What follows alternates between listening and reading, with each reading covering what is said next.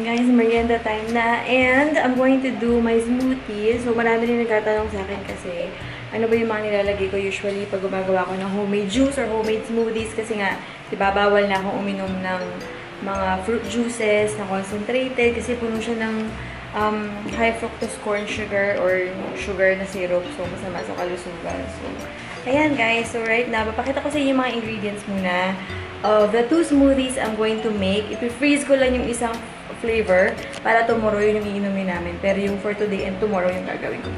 For the first shake, I'm going to use spinach. And then, I have here ripe banana. Make sure na yung banana nyo matamis na kasi pag yung medyo hilaw pa siya, maasim yung shake. So, ayaw nyo nung ganun. And then, I have here an orange. Pero half lang nitong orange yung gagamitin ko. And then, I'm going to use this milk. Yan, tataas natin. This milk right here. At yung pampatamis ko pala, nakalimutan ko ilabas. Wait lang.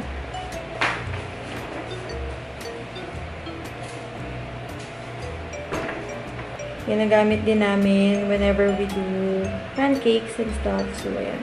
Para hindi tayo gagamit ng asukal. So, ayan. I'm going to put a handful of spinach first.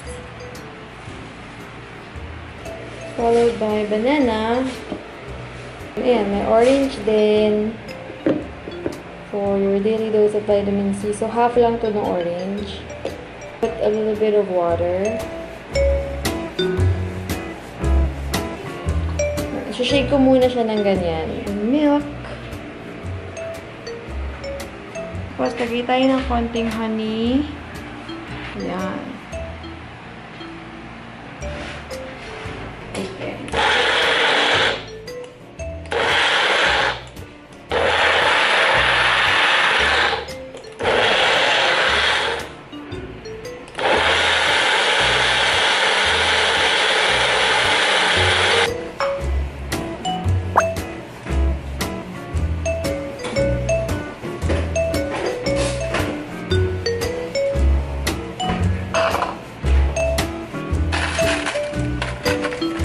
Tapos, ayan, maglalagay kami natin ng ice.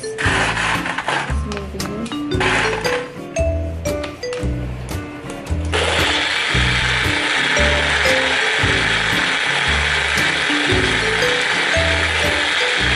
Naman ko na yung first timpla ko ng spinach, banana, and orange smoothie with milk and honey. Super sarap niya, guys. Kasi matamis yung banana. So, I guess nakatulong talaga siya dun sa pagpapatamis palalo ng shake kahit walang sugar added. So, magdagdagan ko lang ng konting yelo para mas malamig pa siya. This batch para kay Din. So, okay lang na super lamig siya. Kasi gusto niya yung smoothie niya ng malamig. Sasalin ko na sa container niya yung spinach smoothie niya. Ang cute, diba guys? Nakalagay yes.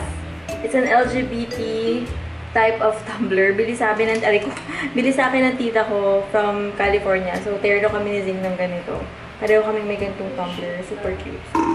Salin na natin para makapag-shake naman ako ng akin na ganito. But anyway, yes, that's the first smoothie that favorite ko talagang combination. Spinach again, mga handful of spinach, and then 1 piece of ripe banana, half of an orange, and then put water, tansyahin nyo lang yung milk, and then honey, and then ice, and you're good to go. Okay naman guys, gagawin ko yung pangalawang smoothie dito lang sa maliit na blender. So, this is my second smoothie recipe that I really love also. So, I'll show you how I do it. First ingredient natin ay strawberry. Let's put some. And then, I have here carrots. And then, a few pieces of spinach.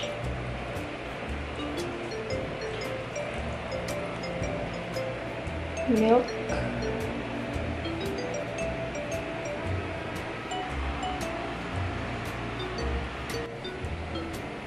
Nadagdagan ko din pala ng saging to, guys. Pampalasa. Saging.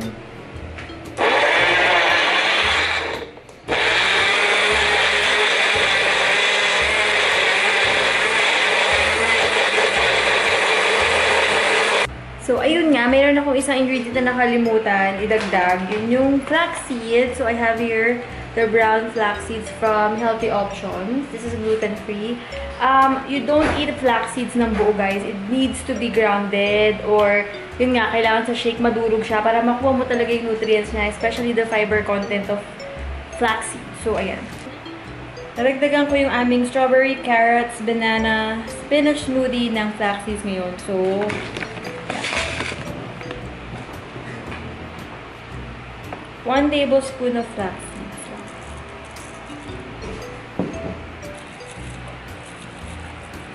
Ayan guys, yung dalawang smoothies namin for merienda time. Spinach, banana, orange smoothie with milk and honey. And this is strawberry, carrots, spinach, and banana. This one right here. Cutie. So, merienda time na guys!